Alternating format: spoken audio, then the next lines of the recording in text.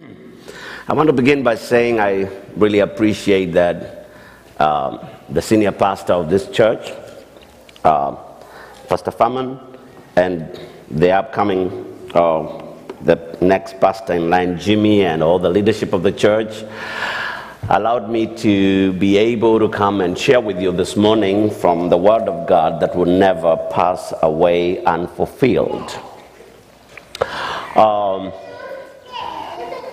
I also want to appreciate that you could come and hear what God has to say. Of course, it's not new. It is what He has been saying in His Word. But He simply anoints us differently to emphasize and to carry out and to reveal what He means in His Word, and to kind of give us an understanding, not just knowledge, but understanding on getting to understand the mind of God in what He is saying in the Scriptures. I came with my wife, Reverend Titus Mbai. I would wish you stand up. When you look at me looking back there, I'm looking at the clock that keeps running up there. That scares me. So I have just located it on top there. So that's my wife, Reverend Titus Mbai. That's my wife. Thank you for appreciating her. We've been married for 28 plus years, and we have two sons. One of them, after finishing college here in the United States, is now an ordained minister, and he ministers in Indiana. We were able to preach in the area when I was doing meetings in Indiana last week, but one after finishing my conference in Phoenix and meetings in Pennsylvania, I came over here, and then we went to their church, and the pastor for the first time invited me to minister to the congregation. And it's a bigger church than this, and they gave me 30 minutes. Yeah, like today, which is good. And then when I started preaching, okay, the pastor kind of got excited and he introduced me and talked about our son Steve. They're proud of him, really great. And by the time I got the microphone, it was 18 minutes remaining on a clock that was bigger than that one. The numbers were bigger than that one, a digital clock. And so I started preaching, and God started doing what He does best. And as I was preaching, the Word of God came alive. And the Spirit of God started doing what He does best. To cut a long story short, I looked at the clock and I was almost 8 minutes beyond time. And I said, my time is up. And I gave the microphone to the senior pastor. And he stood up and he couldn't do nothing. He said, I don't know how to finish this meeting. Whoever wants to go home, let him go. And those who want to remain can remain. And he asked people to remain for prayer. And I ended up praying after that moment for people. The lines were going all the way up to the kitchen where you're out there. And I prayed for 1 hour and 22 minutes for people after that service. That was long. It's not going to be like that today. I'll be a good boy. I'll be a good boy. We appreciate that the Lord gives us opportunities to travel literally the world to preach the gospel of Jesus Christ. And I don't know how to say things before I preach. In the last 25 years that Pastor Phil has known me, not only in this area, anywhere I go in the United States or anywhere I go in the world, I don't know how to share other things when I'm invited to share the Word of God. So I straight go to the Word of God. Can we do that now? Luke chapter 8. Luke chapter number 8.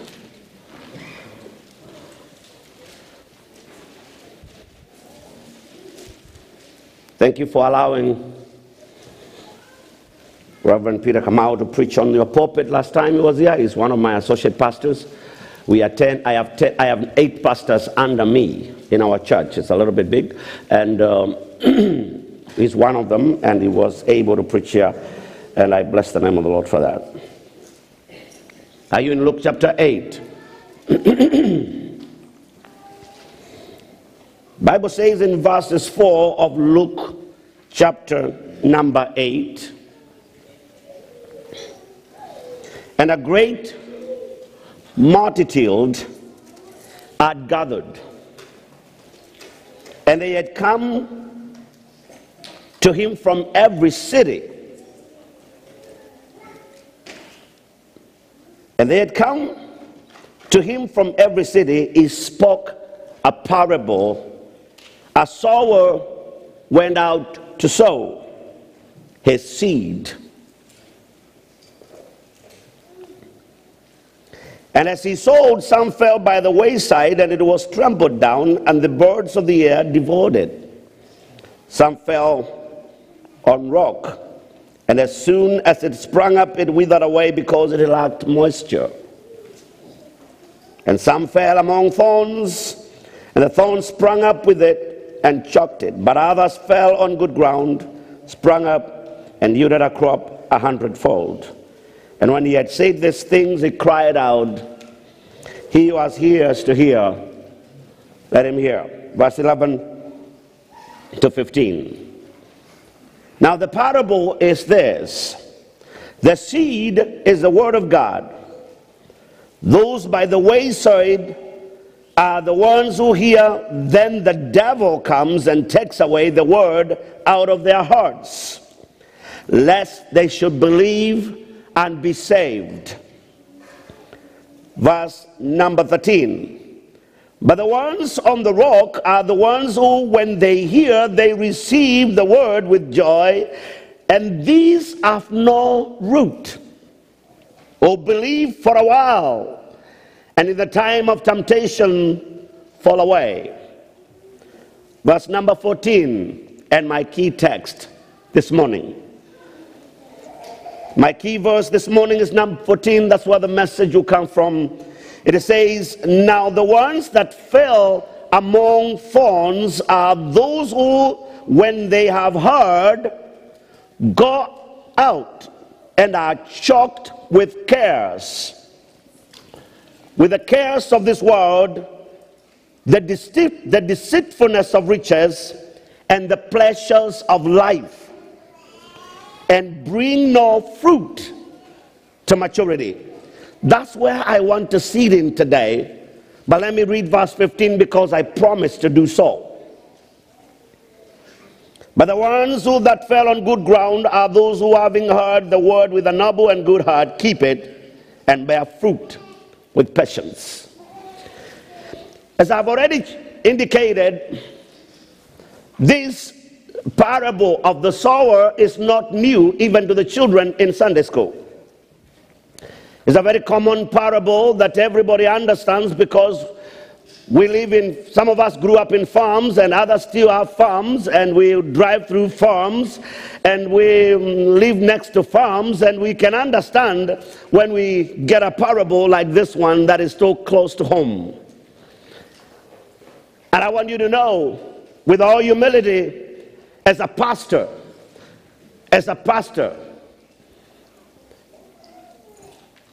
my greatest challenge in ministry has not been the international ministry that I do across 6 continents. It is not the many years I did evangelistic crusades, which I still do, and I do 10 meetings and revival meetings and leadership conferences that I do in different parts of the world. That's not my biggest challenge. I have been preaching in international, this is my 30th year of doing international ministries. And I want you to understand that is not what has challenged me as a minister of the gospel. My greatest challenge, which has become my greatest and deepest motivation in my preaching, is the 22.5 years that I've pastored a congregation as the senior pastor. That's where the tire meets with the road. That's where you get to understand ministry. That is where you get to understand what people go through and the impact it has in their lives.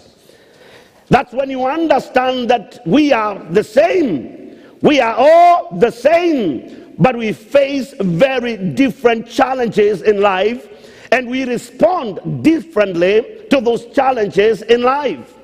We may be all in Walmart shopping for Four Seasons or J.C. Penney or Elder Beeman, or it doesn't, I know all of them. You better know that. I know all of them. You know, we may be win one more and a situation arises, but people, as much as they are eating in the food court together, when something comes, when something arises, I want you to understand every person will respond differently.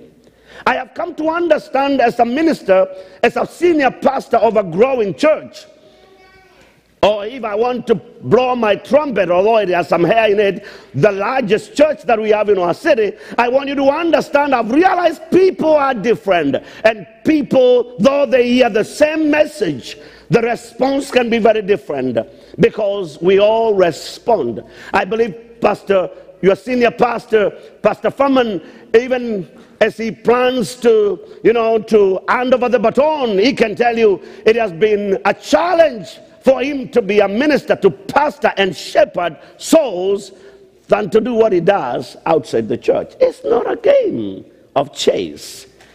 It's challenging because you want everybody to get it. But unfortunately, not everybody gets it.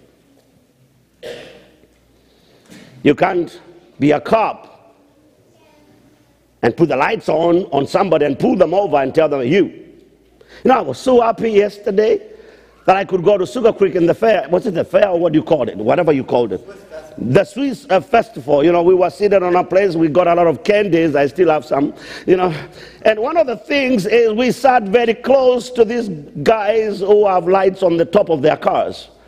We had three. We had a state trooper, and we had a state trooper there, and a highway patrol car, the very scary ones. I know where they are because I am on the errands, And then we had a local, Sugar Creek police trooper there, and they were just down to us. And I was so happy to see them greet people.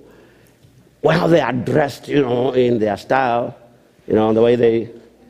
I hope there's no one listening to me here now, but I'm not talking negatively. They were there, the way they walk, they were there, They were talking to people and they were greeting people in a normal way. And I got a close caption of them in the real world, not in the world of lights. Not when they pull you over. I've never been pulled, so don't worry. I pray they don't. I always pray God protect me from the cops when I'm going to the road. Now hear me and hear me well. Thank you very much. Now hear me and hear me well because the clock is ticking. Jesus comes and receives a multitude of people coming to hear him.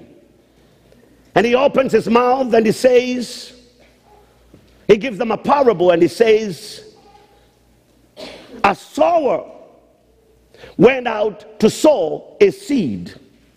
I want you to understand that the seed was good. The seed was the same. It was all in a bushel, all the same basket. There was no lower quality seed on this side of the basket and high quality, high yield seeds on this side of the bucket, and some medium quality seeds in the other corner of the bucket. All the seeds were high yielding quality seeds. They were intended to be planted in the field for a harvest. The goal was the harvest, a bumper harvest, or whatever it will be. A great yield was the expectation. And Jesus goes on and say, as the farmer went on his business of planting seeds, they started falling in 4 categories. In the same form, but in 4, they separated themselves in different types of grounds. And he says the first one fell on the wayside. And soon the birds had a feast, and the squirrels had a feast because they were lying right on top and they were taken out. He says, in the same farm and from the same seed basket, others fell on rocky ground. And they sprout up quickly, but because they could not penetrate the rocky ground, they soon withered. When the sun became hot. And then he leaves two others. I wish I can preach about the 30-fold, that those that good ground. I wish I can preach on the good ground, but today I want to hang on verse 14. I want to stay there for the remaining minutes. Because that's where the problem is today. And every pastor will agree with me. Whether you are preaching in Africa, in Asia, in the Middle East, and I preached in all those places, or you're preaching in North or South or Central America, and I've preached in all those places, or whether you're preaching in Europe, and I've preached since 1993 in Europe. Every pastor will agree with me. The challenge is on the third level of seed. The seeds that fell among thorns. They fell among thorns. The ground was good, but the neighbors, the environment around was good too. But they had a few other things that were growing beside them, that were not corn, that are not soybeans, that are not any other thing. Next to the corn that had grown, the good seed that had grown, were thorns and thistles. And the Bible said the crop grew together. Can I just use corn for this matter? The corn grew together, and the thorns and the thistles grew together too. They were busy growing as the corn was growing. And shortly,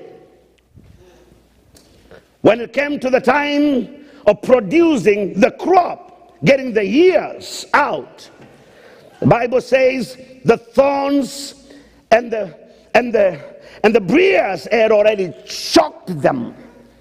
I wish I can choke myself, but that's all the far I can go. They choked them, such that when it was time for harvest, hear me, church, when it was time for harvest, although they had an opportunity to grow on good ground, they had no yield. There was no harvest. They had the opportunity. They survived the wayside. They survived the birds that took other seeds from the same bushel. They survived. They missed the rocky ground. They came to the good ground. And I want to believe the good ground is in the church. The good ground is the church. I want to believe the good ground is the church. They came, they moved. God, by His grace and mercy, delivered them from the nightclubs, delivered them from disco, from discos and from booze and from drinking and from prostitution and from drugs and anything evil. God succeeded snatching them out of the wicked society and brought them into the church. But in the church, they did not check who their associations are, and they were easily choked. If you heard me preach this message last time or any other time, I want you to know it's going to come out different, and you think it's a different message. Hear me well. Because now I'm beginning to preach when I have 10 minutes remaining. Jesus says they were choked. And in the most important time of their season, the harvest time, there was nothing. You call them ears? There was nothing. Having had an opportunity to grow on good ground, They had no crop. They had no seed. They had no yield. Isn't that dangerous? And then Jesus opens his mouth and he says, this is the interpretation of the parable. I know you are wondering, what is this chocolate guy going to do? He's moving up and down and pacing up and down. When is he going to bring the message? And now, Jesus says, these are they that fell among thistles. He says these are people that got the opportunity to hear the word and to receive the word. But three things dealt them a blow and denied them. Three things denied them a chance to produce the intended results. And number one, the cares of this world. The cares of this world. Number two, the deceitfulness of riches. And number three, the pleasures of life. My remaining minutes, I will talk about those three killer diseases that deny people that are not in the world but have found a place in the body of Christ, kind of deny them a chance to lead fruitful Christian lives. Let me go quickly to number one, the cares of this world. Let me tell you, brethren, cares can deny you peace. Cares can deny you joy. Cares can kill and inconvenience your faith and your resolve to serve God. Cares, all you need, the cares of this world, all that you need today is to open your television sets for 30 minutes and you will feel helpless. Do you know why? Not because you're watching Hallmark Channel, especially when you're watching the presidential debates and you're hearing Donald Trump and Hillary Clinton describe each other and their country. And you are there seated like an American and you wonder, are they talking about the America that I live in, or are they describing another country? Is America dead? Is America going away? Is America still great? Is America not great? You are seated there wondering, oh my God, what is going to happen? And very soon you start wondering, are my children going to inherit anything in this country? Are my children going to have anything in this country? Is the future going to have anything? Is it worth working? Am I going to have money? Am I going to be sleeping and this happens? Am I going to wake up one day and find this has happened? The cares of this world. Diseases are multiplied and they are becoming complicated every day. And every time you go to see a doctor, you are worried, you are afraid, you don't know what he's going to say or what she's going to say, what the diagnosis is going to be. And there are so many things that have cropped our hearts and burdened our souls today. Then the cares of this world are becoming more complicated than they were in the 20s or the 50s or the 70s or the 80s or the 90s. The world is becoming more complicated and Christians are finding themselves in the melee, and it's very easy for you to feel like you are inside a washing machine. Woo, woo, woo, woo, woo, woo. Then it gives you relief a little bit. Then woo, woo, woo, woo. It's very easy for you to be filled with a lot of care. A lot of parents are struggling with their children having made the wrong choices. They are burdened with all the cares, fear, anxiety, and doubt. Are my children going to make it? Is life going to be good? Am I going to lose my job? Am I going to be this and that? Jesus said, cast all your cares upon me, for I care for you. Give me your cares, Jesus said. You don't have what it takes to man them. You don't have what it takes to handle them. They can sweep you down like a tsunami. Jesus said, you believe in me, I'm your Savior, I am your Redeemer. Instead of sitting there and multiplying your levels of fear and anxiety and your high blood pressure going up and things working different and getting acid in your tummy because you are caring too much, he said, cast your cares upon me, for I care for you.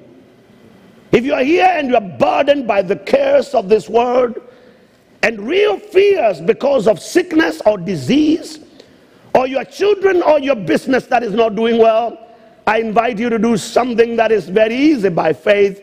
Cast your cares on Jesus. Cast your cares on you, Jesus, because he has the capacity to care for you. I'm doing this as a pastor. I'm preaching the way I would preach to our church in Thika, Kenya. My brother, my sister, you don't have what it takes to handle the kind of weight that you are dealing with. My mom, my sister, my brother, the kind of weights the world is putting on our shoulders, the economy is putting on our shoulders, the job market, the scientific world, climate change, and everything is taking away a place and burdening us down and weighing us so heavily such that sometimes our worry takes over the place of faith in our hearts.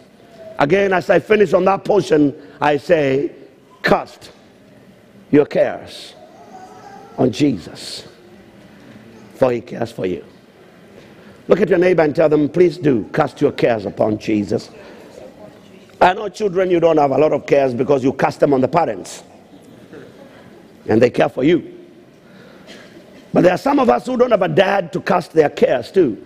Some of us who don't have a mom. Some of us who don't have somebody to take it on, to take it for us. I introduce you to him that is able to do exceedingly, abundantly, far above all that you can think or ask, according to the power that is at work within you. That is Jesus Christ of Nazareth. Amen. Realize you can only raise your kids to a certain level. You can make decisions for them at a certain level. Legally, they're allowed to make their own decisions, and you can only do such much. You can only instruct them in the ways of God. And if your son or your daughter is wayward, I want you to know there's a place you can go beyond. And that child to Jesus. Hand over that son as you kneel down every day before the God of heaven. Say, Jesus, I don't know where my son is now, but you know where he is seated. You know where he is standing. You know what he is driving. You know which corner of this country or of the world he is in. God, I cast my son to you, or my daughter, for you can do a better job than me. Is anybody hearing me? Instead of your business taking you to the hospital because it's not doing well. Come on, my son, child of God, my fellow brother, my fellow sister. Instead of waiting until the helicopter has to be called because an ambulance cannot rush you to the hospital fast enough because you are so sick, because the business is not going well, take it to Jesus. Hallelujah. Take it to Jesus. You are a child of God. The difference between you and any other man in this world, the difference between you and any other woman in this world who doesn't know Jesus, is that you love Jesus and you know God. You know Jesus. Cast your cares upon him. Young lady, turning 25, 26, 29, 31, and nobody's knocking your door. Or they simply date you for a day and quit. And you're so worried. Oh my goodness, am I going to get married? Yes, you will. In our Father's kingdom, there are many husbands. If it were not so, he would have told us not to expect one.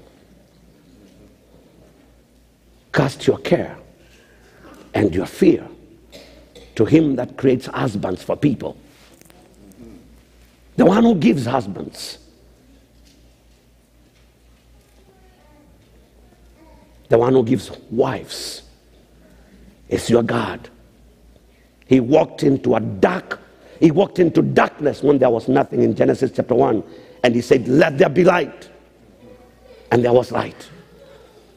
He can walk into your situation I don't know who I'm talking to. I don't know who God is talking to, because I want to get out of here and I can't get out of here, and it's 11 in big letters back there. Who is this God is talking to? Who is this that cannot sleep? Who is this who, when they wake up to go to the bathroom, they cannot close their eyes again? Who are you? Who is this person who have to take 4 Tylenol PMs or 3 Tylenol PMs or Aleve PM or Advil PM to close their eyes, and still after taking sleeping pills, you still cannot sleep because your heart is full of what? Talk to me, church. Cares.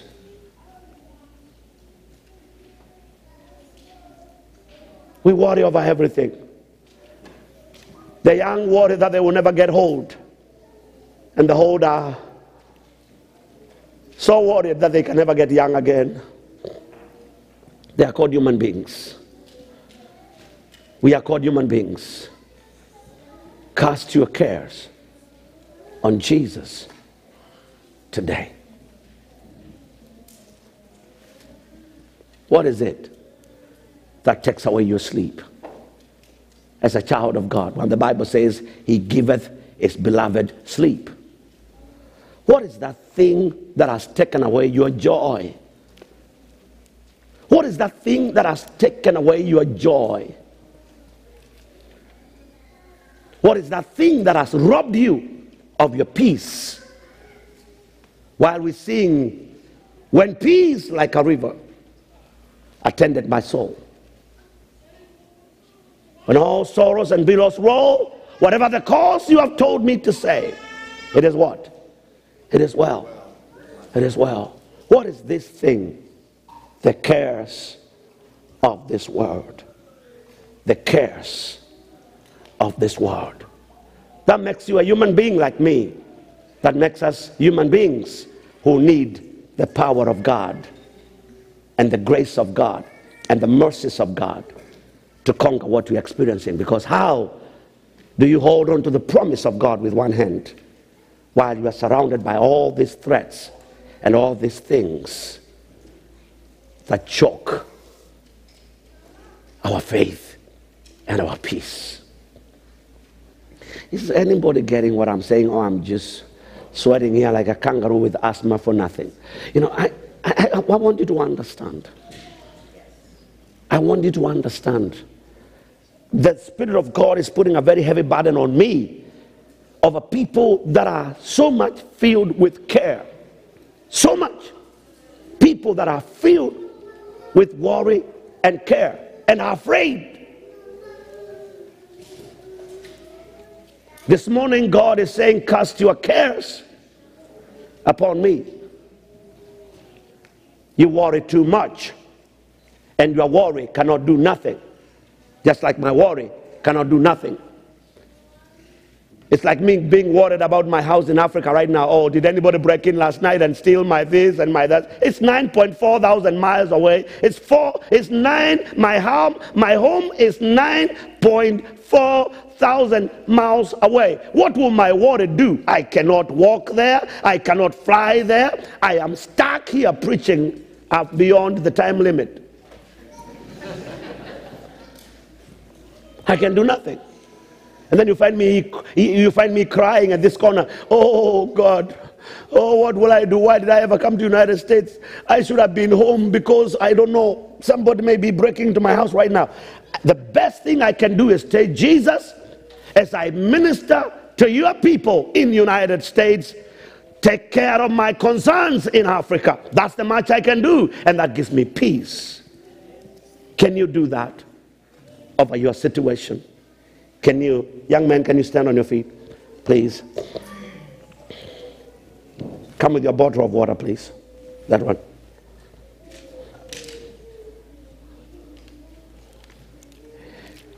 Is this your care, your worry that causes fear and anxiety in your life today? Can you hand it over to, can you become Jesus for a minute? Can you please try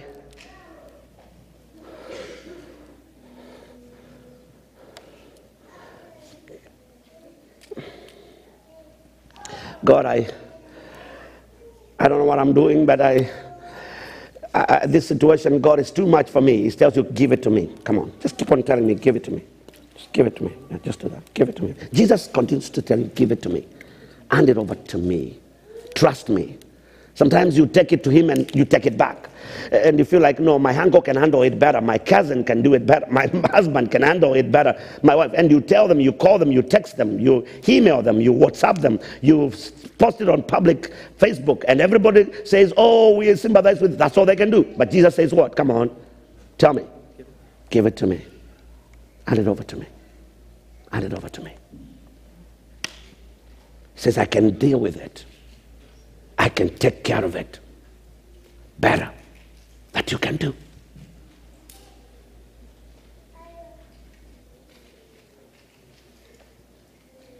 Give it to me.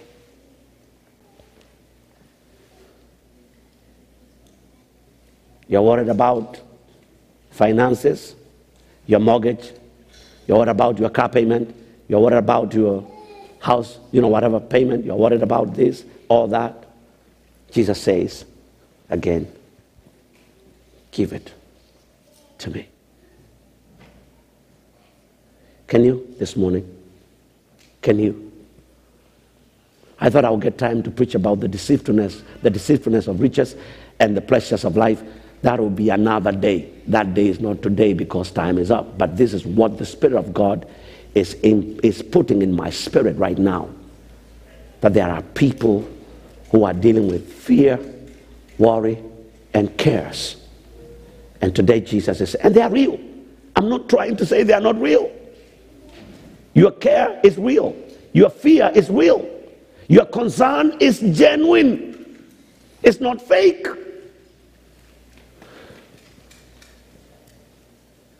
He's not talked to you for 3 days. She has not talked to you for a week. He left last week and he has not called. Those things are real. These things are real. I'm not trying to downplay the level of anxiety and fear and worry, but I'm just trying to say it doesn't help by keeping it to yourself. Hand it over to Jesus today.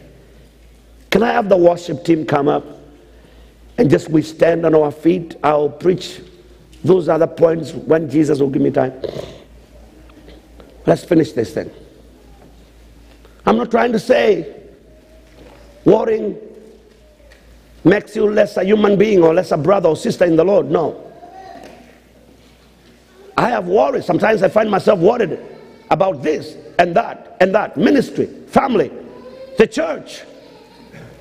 But quickly I realized Jesus said, cast your cares. He even never said, give them to me. My son, Jesus did not say, give them to me. Do you know what he said? Can you handle this? I know you catch balls. You can catch, you play football, whatever you call it in America. Jesus did not say, bring it to me, walking slowly and humbly, bowing before me in adoration, in humble adoration. He says, come on, if you are tired of it, cast it.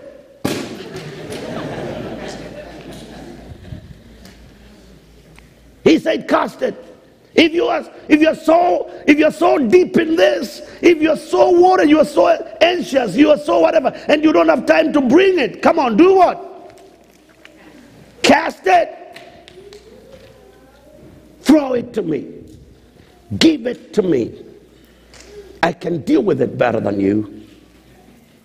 I can deal with it. And that's how we are going to end the service this morning. Give it to Jesus. Let's stand on our feet. Thank you, son.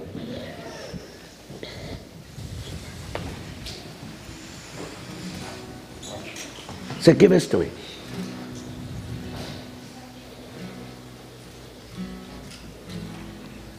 You don't have to spend one more night worrying about this, concerned about this, afraid of this, and afraid of that. Pharaoh in the Old Testament, the book of Exodus, as I finish, And all these calamities befall Egypt, the land of Egypt, when he had enslaved the children of God. And there's this one thing I'm going to talk about, the frogs. Frogs were everywhere in the land of Egypt, in their kneading bowls, under their pillows and on their pillows, in the living room, on their desk, everywhere there were frogs, including Pharaoh's State House or White House. There were frogs everywhere.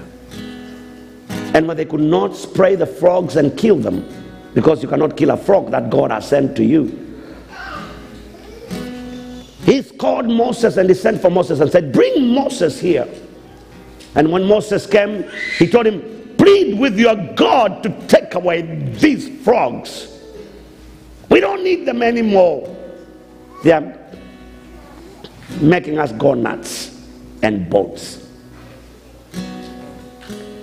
Then Moses, it's in your Bible, in my Bible.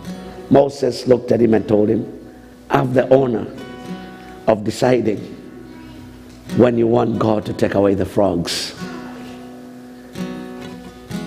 And you know what the Pharaoh said? Decide when you want God to take over and remove the frogs. And instead of saying, now, you know what the Bible says? He said, tomorrow. Another 24 hours of frogs.